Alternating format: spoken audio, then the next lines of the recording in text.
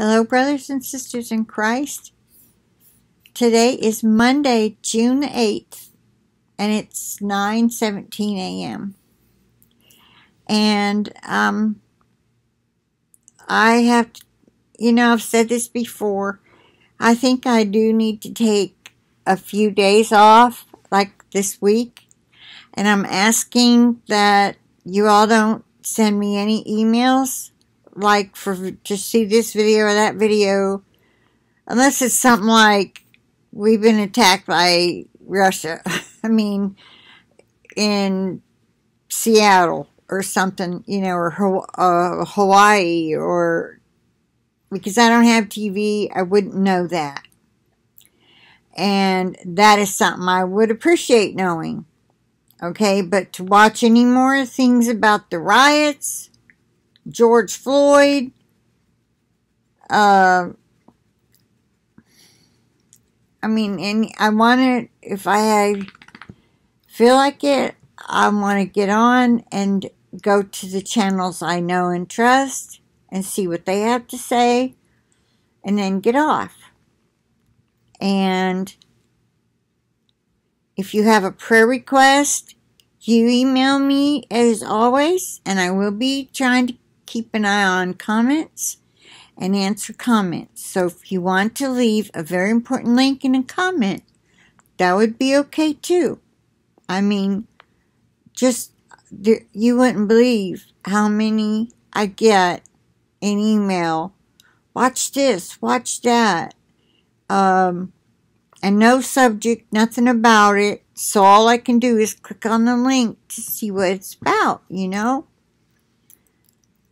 And one of the messages, another third time now, came through from Don's email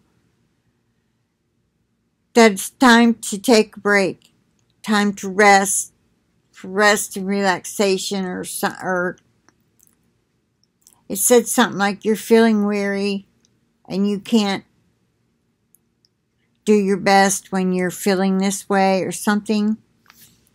The reason I've been hesitant about sharing more of the prophecies that people send is because I remembered that I had gotten a message a while back. I mean, we're talking a couple, 3 years ago. The Lord told me to stop sharing other people's prophecies on my channel. And perhaps it was because He knew how deceitful the enemy was, and maybe I didn't have enough discernment back then. So now I'm going to be in prayer about, Lord, I feel like I've grown to where I have more discernment about what's from you and what's not.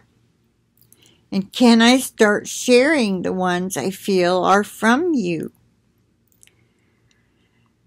So I really want to be in more prayer and praise and worship than on the computer all the time, just watching videos that people send.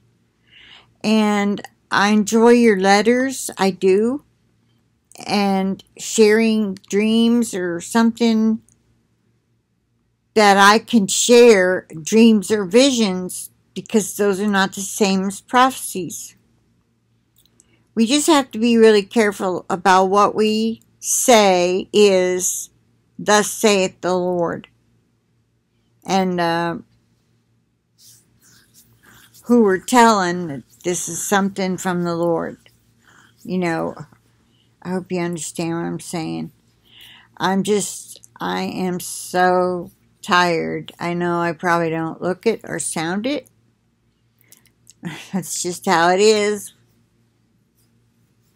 with the MECFS. So your doctors think you look fine. There must not be anything wrong with you. I don't know how we're supposed to look. If they could be a fly on the wall, they could see. But anyway,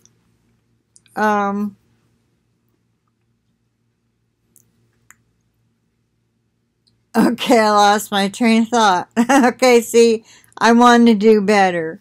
I do. I mean, that video I shared about Kathy, I was just all over the place, getting sidetracked, and when I did that video with the brochures, I should have made it a separate video so that only those who wanted to learn that could click on it and then have it prepared. But I just decided, like, okay, why not do it right now? And I didn't do it very well, so I probably just confused you all and thought, you probably thought, oh, forget this, I can't ever do this.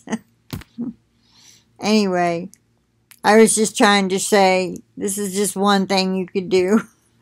There's so many things we can do for the Lord, you know, to serve our church, the body of Christ. And a lot of it means stepping out of the body of Christ. Like when we're helping the homeless. They're not all saved. They're not all brothers and sisters in Christ. Like Pastor Dave that I've asked for prayer for, he does. He helps the homeless. And he witnesses to them. I'm sure he gets them Bibles if they want them. But mainly he takes them supplies. And I don't know if they work in the soup kitchen. I don't know if they do that. I don't remember.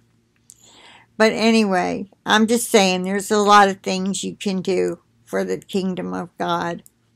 And to try to help, you know, spread the gospel. Be a witness. Be a light. Letting your light shine so others can see your good works.